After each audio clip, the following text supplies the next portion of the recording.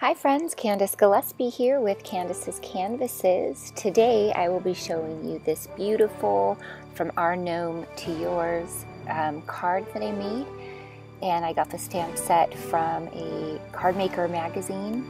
Can't remember exactly what it was called, but before I dive in, I just wanted to invite you to follow me on any kind of social media platform, most of them anyway, or my mailing address.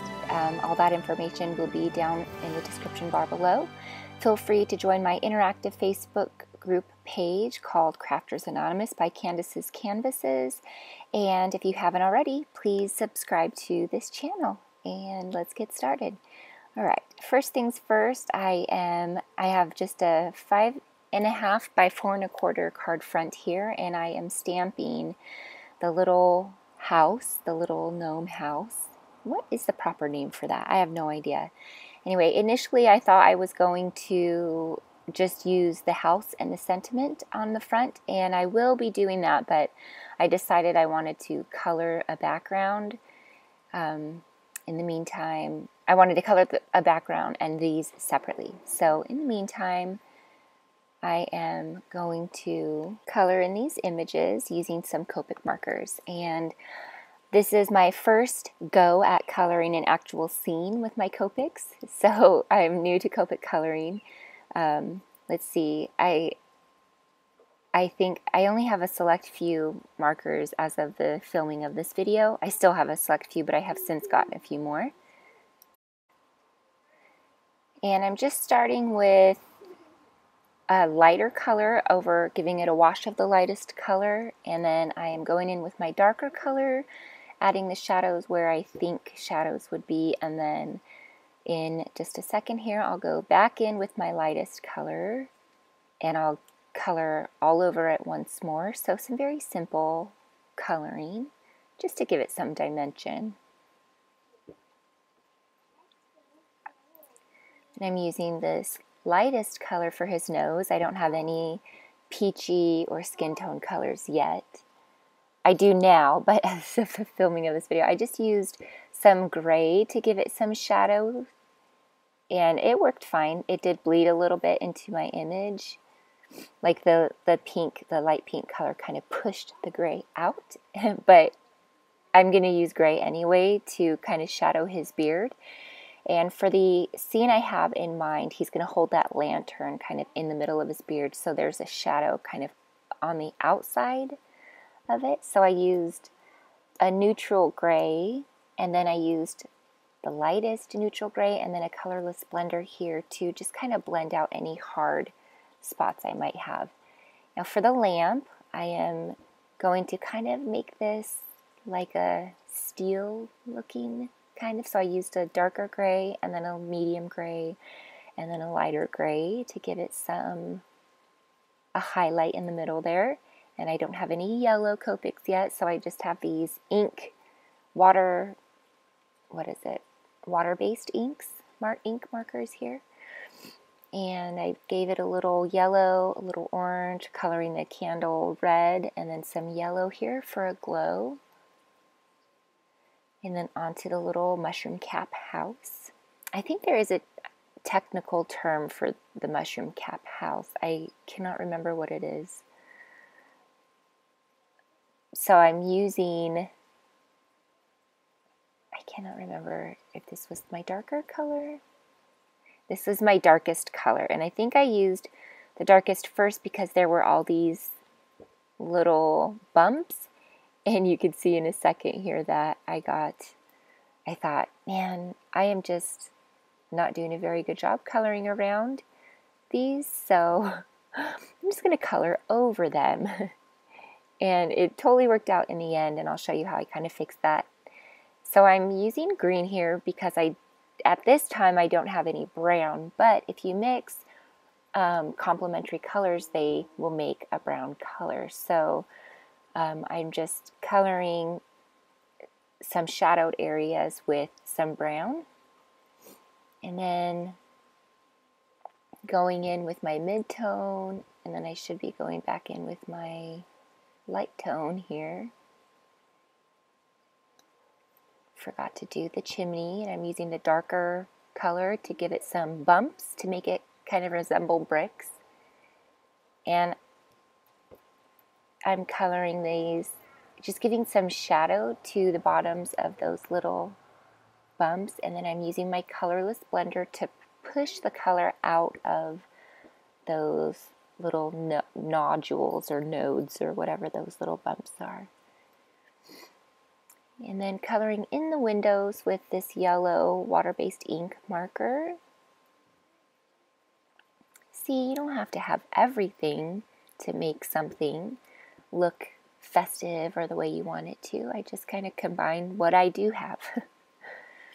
So coloring the smoke gray and trying to give it some highlights with some colorless blender and some lighter gray. This is kind of a sandy color marker. I colored the underneath of that, a sandy color marker, and then I went in and with a darker color to kind of give it some shadows under there. And then I'm just using a brown. This might be early espresso from Stampin' Up. I think I have all of their markers as of like 2014 maybe, when I was a demonstrator. And most of them, they still have ink. Some of them have since dried, but it works fine. Totally fine. That's what I like about the COPICs is I can re-ink them and I don't have to buy a new marker every time. I'm actually really excited to dive into the COPIC world. So far, I have just probably used them every single day, and I love them so much. I've been practicing with free classes online. Kit and Clouder has a really awesome free marker 101 class, and they give you free images to color and practice for hair and skin and stuff, and it's really cool. So I just colored those leaves, the ivy growing along the side there in green, and I put a darker green along the middle where the veins would be. And then I'm coloring the body of the mushroom, the same kind of darker sandy color.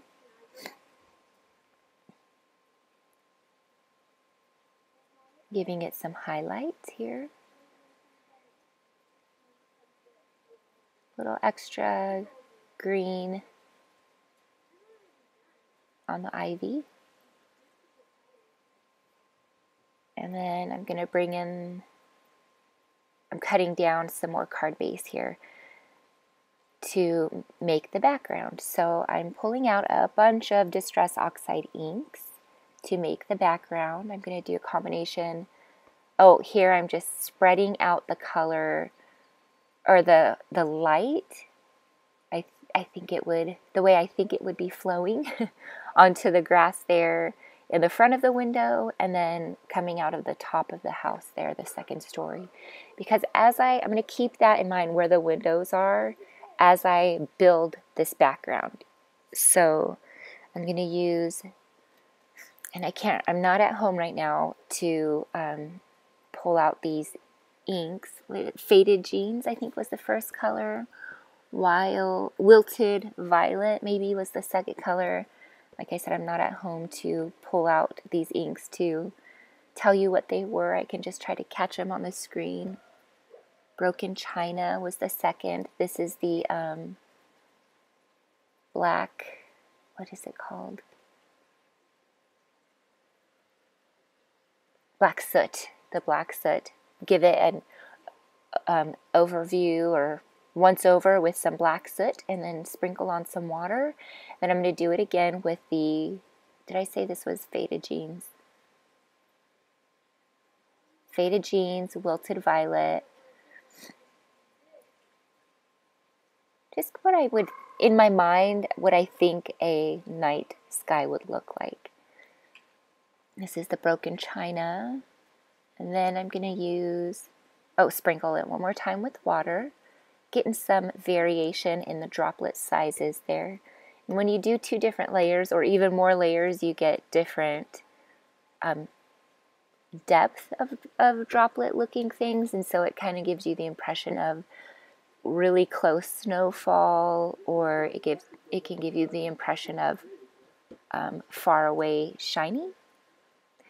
Anyway, so this lighter color green is going in the bottom because that's going to serve as like the highlight. And then the darker green is just going to go on top. I'm going to give it a once over on the around it. Keep it in mind where I think the windows will shine light out of. So I gave it a once over with the black soot. Cleaning up my mess here. And then I'm just going to fussy cut the little house out. I don't think there was a die for the house. There is a die for the little hands that's holding the lantern. And I think for the hands that are, this stamp set also comes with hands holding a gift. And the little gnome, but there wasn't one for the house. That's okay. Easy enough to fussy cut. It was pretty easy.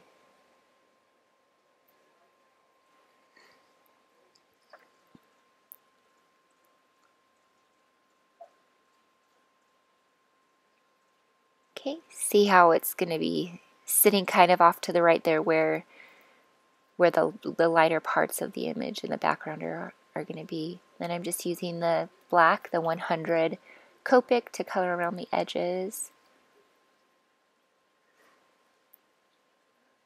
And then here I'm using an N8 to sketch out some trees. Now, me being an amateur beginner Copic colorer, I am coloring over this Distress Oxide ink. I have a feeling it's probably not the best for your Copic nibs. If anybody wants to verify that, confirm it down below, feel free. So at your own risk, color over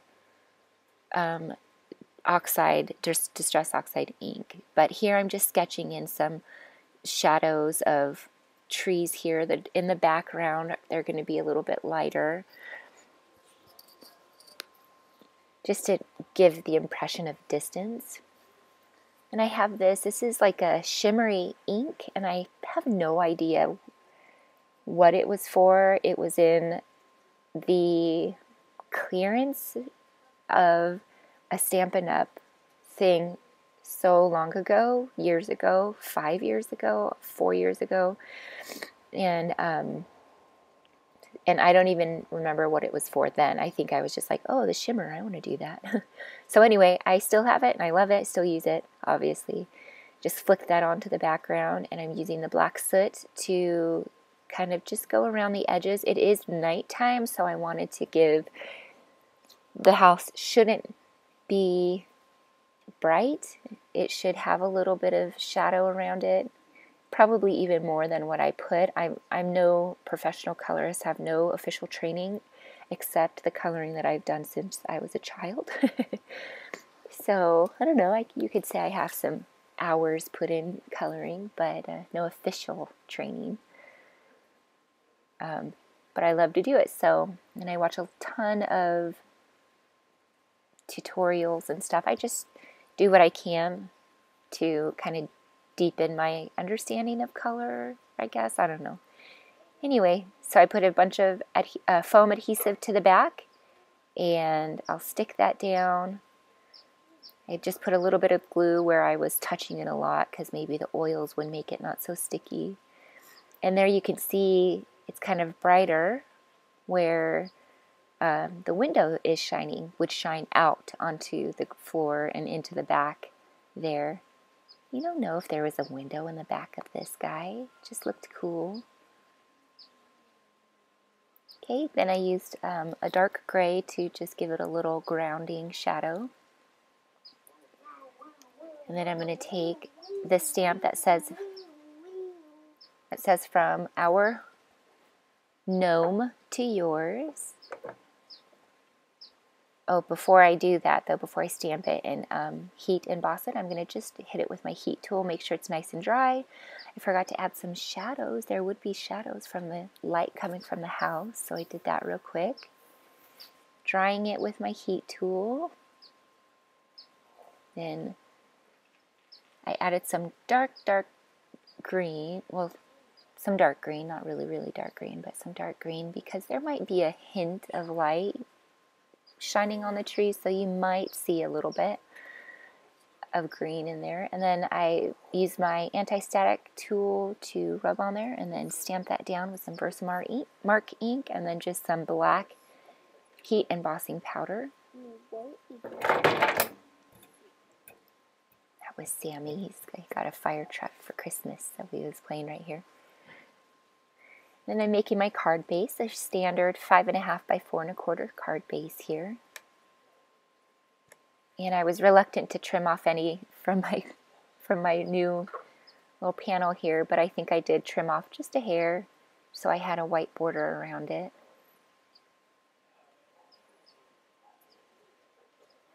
Now the inside, I like to mat the inside also. I know some people just stamp right into the inside, but I like to mat it, excuse me, because it makes the card more sturdy. So the second part of the sentiment will say, with love at Christmas. So from our gnome to yours, with love at Christmas. Here it is. I love this VersaFine Black Onyx ink for sentiment stamping. I feel like it never lets me down. Then I'm just going to glue that right on to the back here. And then this is where I'm going to use the little gnome guy. But before I do, I got to dress him up with this little gift there, or the little lantern there. And I'm going to cut them both out. I'm just getting some washi here, and I'm going to put it on my skin a couple times so it's not so sticky that it tears, although sometimes it does. I need to find a better solution for this.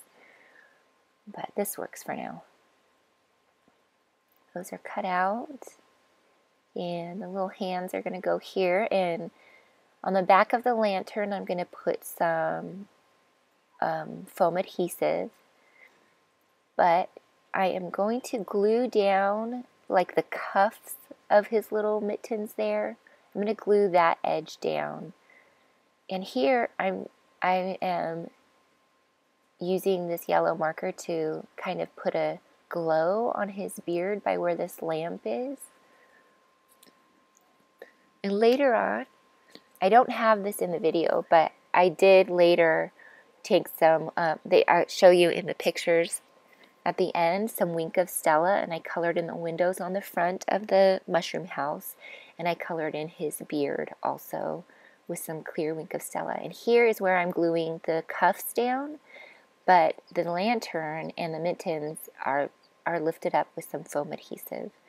And I'm going to glue him down to the bottom left. Seems to be my go-to spot. Give him a little bit of shadow here.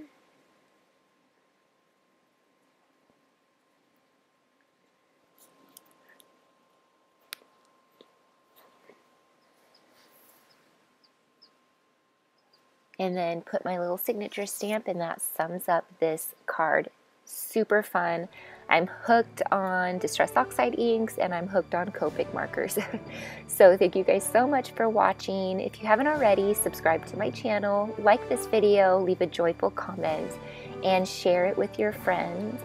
And stay tuned for more fun videos. I have a couple more in queue, including the summary of my 7 tags videos. I didn't have them downloaded on my computer, and I'm not home right now, so when I get home I'll finish that up for you. Thank you guys so much, and we'll talk soon. Have a very Merry Christmas and a Happy New Year. Bye.